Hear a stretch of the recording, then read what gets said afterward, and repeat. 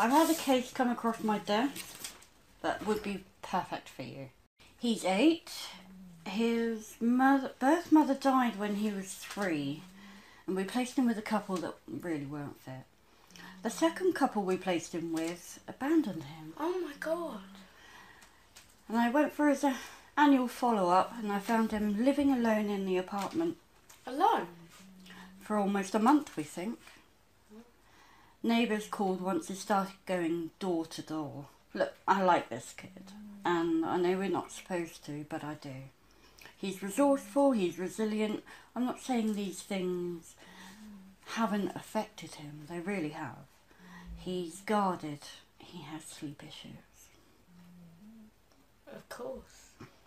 But for all he's been through, he hasn't let it turn him into a victim, which is what made me think of you. Now that you've been approved, I think you'll make a wonderful foster parent. My question for you is, are you ready?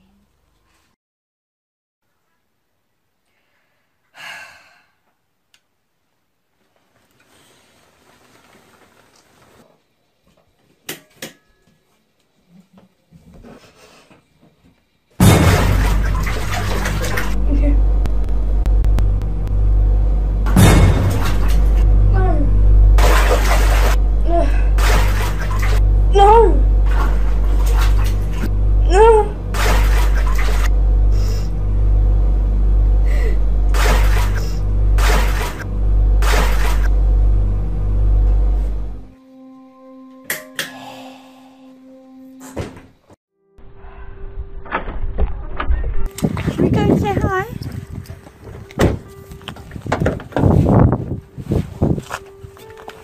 This is Miss Hobson. Good morning. Hey there. Do you want to take your box? No? Okay then, do whatever you like. Thank you. I'll take good care of it. Come on in. You don't have to take your shoes off. Shoes make floors dirty. I don't think I've ever said this before, but you have a beautiful home. Thank you. It's all yours, Cody. Nothing's off limits. It doesn't look like much, but I'd like you to decorate it. Really? Yes. We can go shopping. You can pick out whatever you like. Cody loves butterflies. Really? I love this room. Remember, it's just the first night. We're all in this together. You okay? I like your eyes. Thank you. They're really pretty. Let's get some sleep. Good night, Miss Hobson.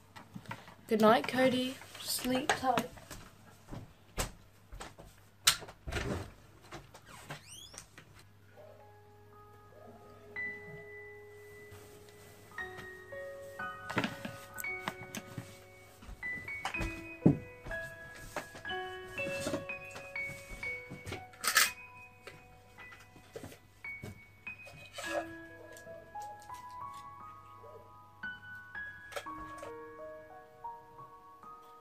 What's your favourite kind of pizza? Pineapple. Oh yeah? We're going to have that tonight then. Come on, for your brave day. Let's go. So, let's all say, welcome Cody. Welcome Cody. You can take that seat right over there. Alright, let's open those notebooks. Everyone ready? The first word is... Are you okay in there? I'm fine.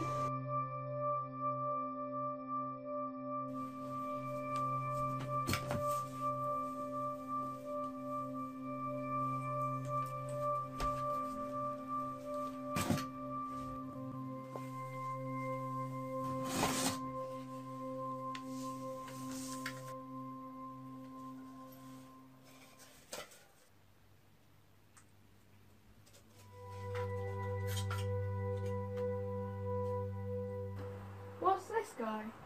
The blue morpho. Sounds like some kind of superhero thing. And what is this? Is this a cocoon or something? That's his chrysalis. It keeps them safe till they're grown up. Wow, that's clever. So, I was straightening it out for you earlier and I accidentally found some of your stimulants. Stimulants? Things that keep you awake. I don't like going to sleep. I know, but there's nothing for you to be scared of here. Yes, there is. What? The Canker Man. Who's that? He comes when I sleep. He eats people. Well, that's no good. He ate my mum. You know, when I was a little girl, I used to think there was a witch scratching at my window. But it was just the tree. The branches had grown a little too long, and they hit the window when the wind blew. Once I knew that, the witch never came back. Sometimes scary things go away when we understand them a little. Not the Canker Man. You're in a new home now. I'm sure he can't find you. He's always with me, he says so.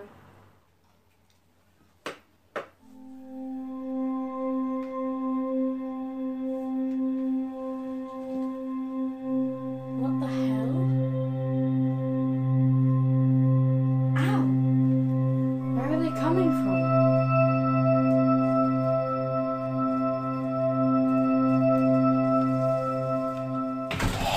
What the hell? What the hell just happened?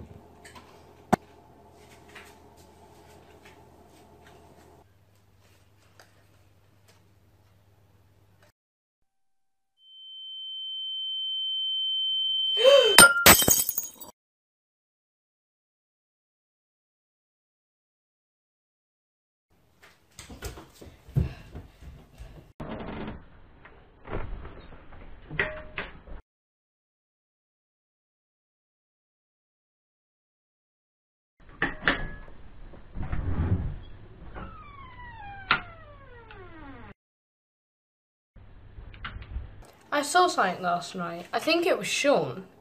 I know we've had those dreams. I felt like we've seen our kids in the world, but this was different.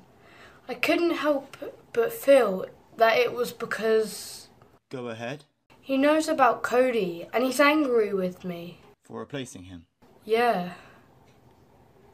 We talked about something like this at the beginning when you wanted to sell the house, but you changed your mind because I felt like he was still there.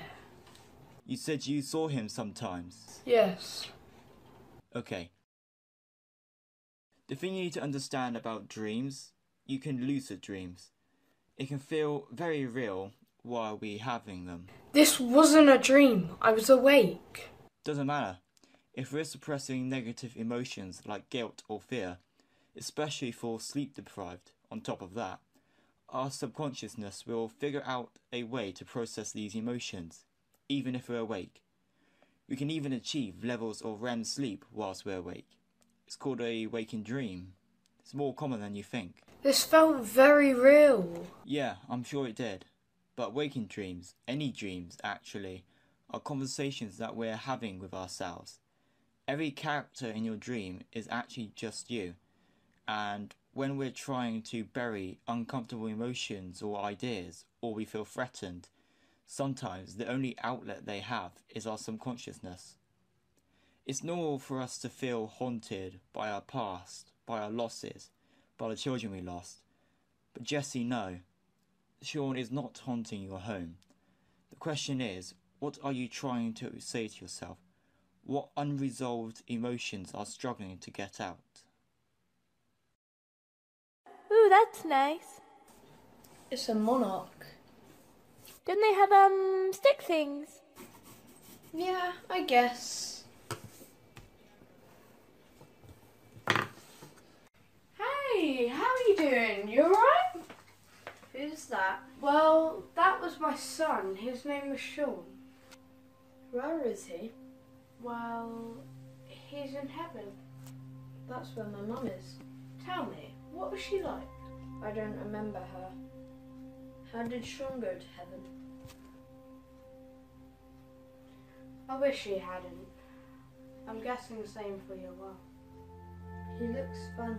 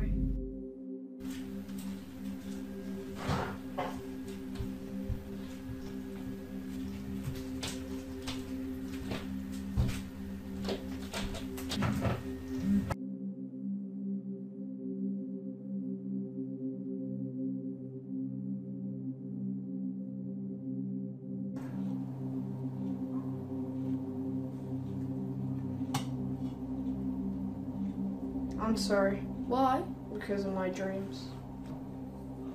What do you mean, Cody? What happens when you dream? I won't do it again. Please don't be mad. Honey, I'm not mad. I hope you have a good day, Jessie. You too.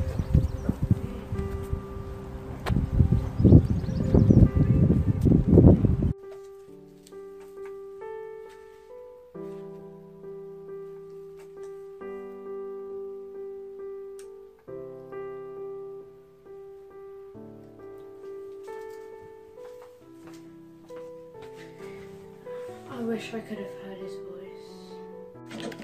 Okay, you're okay. Okay, that's one more round for you. Hey, Cody, you know yesterday you were asking about Sean. Do you want to see a video of him? Yes, please. When's the last time you had a real Christmas? I don't know. Well, you will do this year.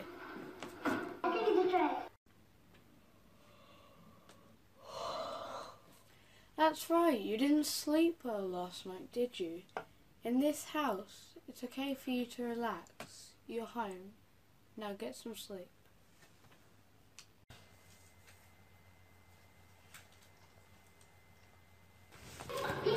Sean? Why? Did you hear it whistle?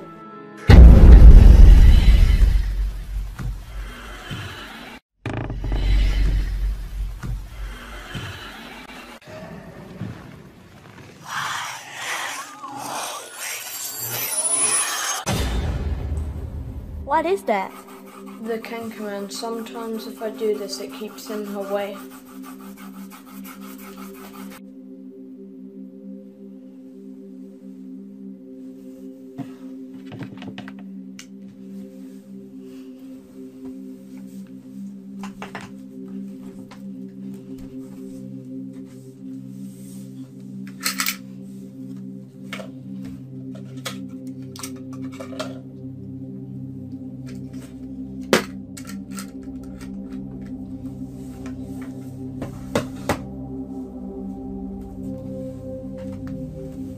"13 plus 5.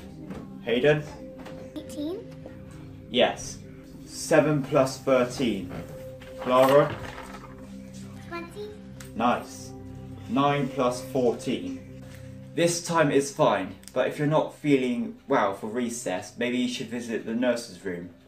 Can I just stay here? I have to step out, just for a minute. Why not put your head down and rest?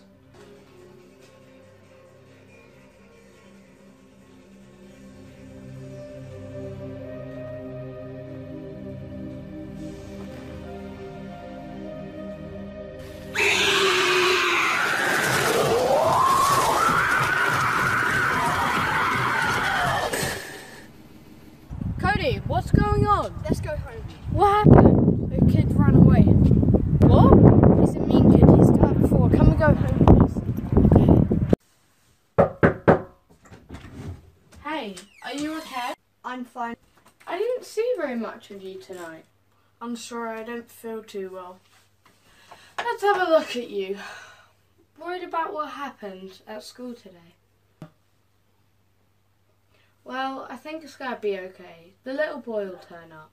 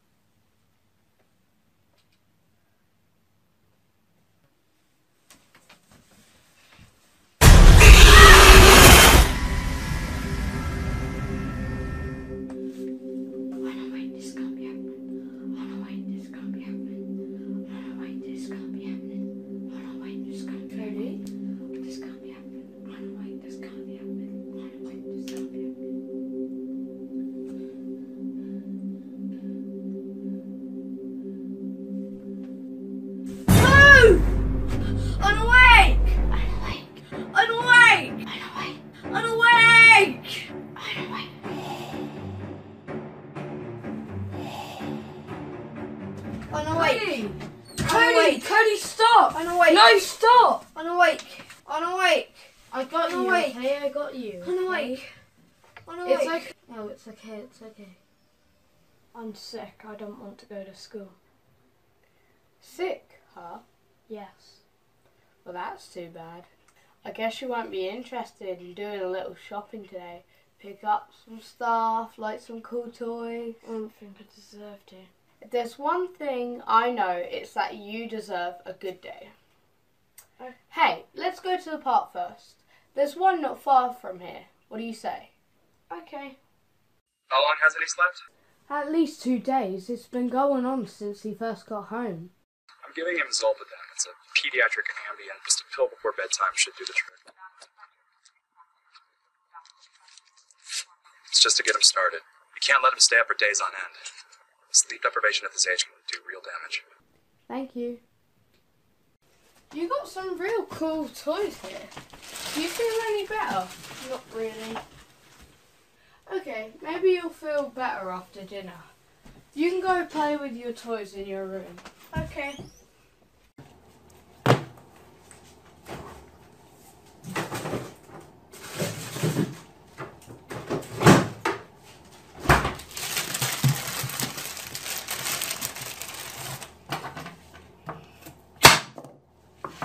Hey, there he is. You look a little better. I feel a little better.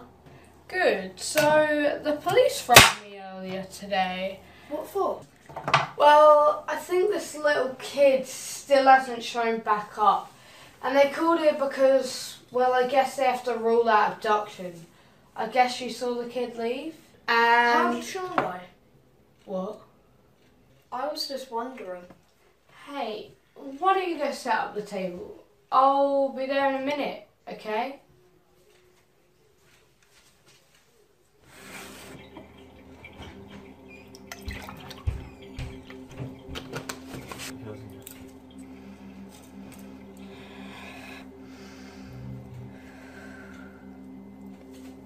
Here you go. Thank you. You're welcome. Today was my favourite day so far. Yeah? Mine too. Hey, listen. About the question you asked me earlier, Sean drown. It was an accident.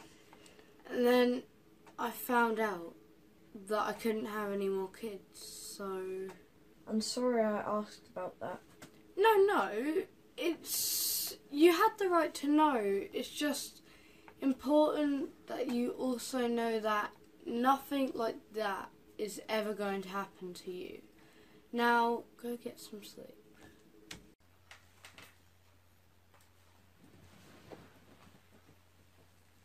Cody?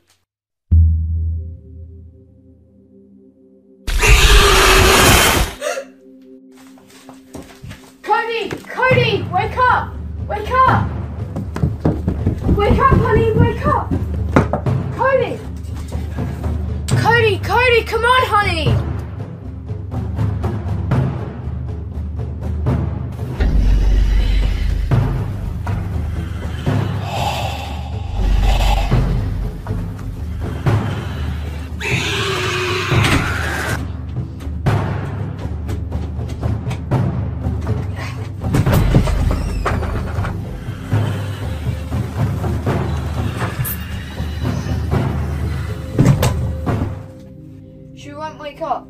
She won't wake up. Here, she's awake. She's awake.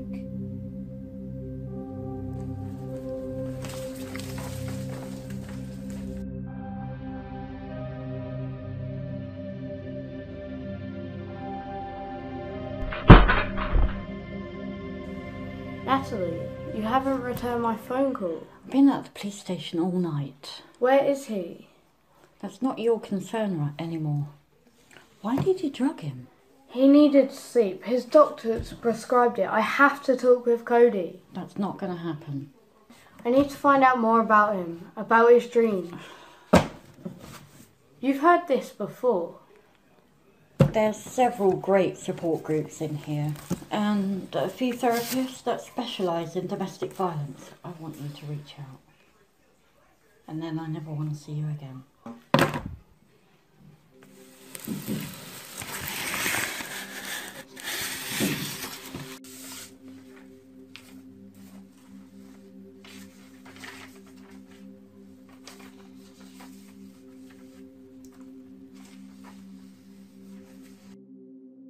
Can I speak to Well and Young? Thank you. What can I do for you? I'm here to talk about Cody Morgan. It says here that you and your wife, Katrina, fostered Cody for 15 months before he was given to Peter and Doris Clemens. What do you know about them? They disappeared a year ago, much like your wife. What are we talking about here, miss? We're talking about what happened when he dreams. I've seen it too. You have now. It was chasing me, and it nearly killed me. I wouldn't say that around here. They fit you for slippers. If you don't know what I'm talking about, then I'm in wasting important time. Wait. I'm sorry. You can only hear you're crazy for so long before you start to believe it. That little boy's dreams come true. Real and true. It's an amazing, beautiful thing. So are his nightmares. It's here. Dangerous? Deadly.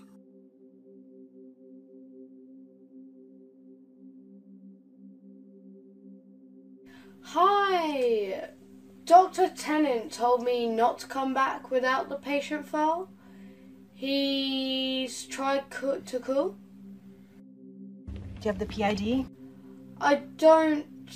All I have is a last name and a date. There's a PE number here on the intake. How long do you keep those? If nobody claimed them, there's a chance they're still down there. Could you send me it? Thanks.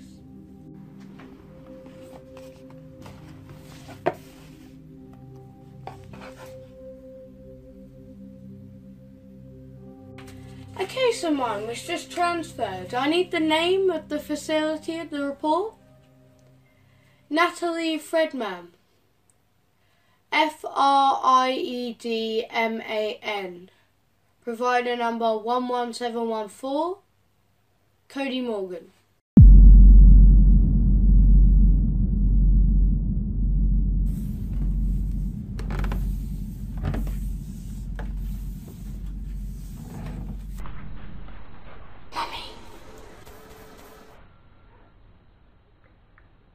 Cody?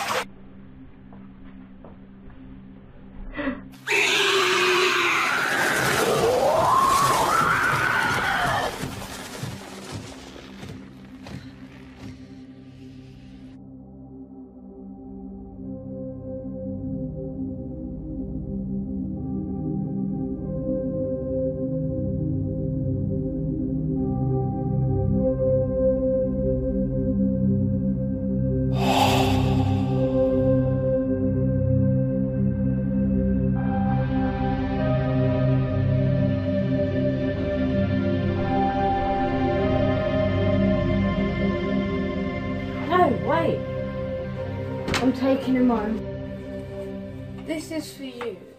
It's your mother's journal. Your mother's name was Andrea Morgan, and I can tell by reading this she loved you very much. When you were a baby, she noticed you were special. It was just the two of you.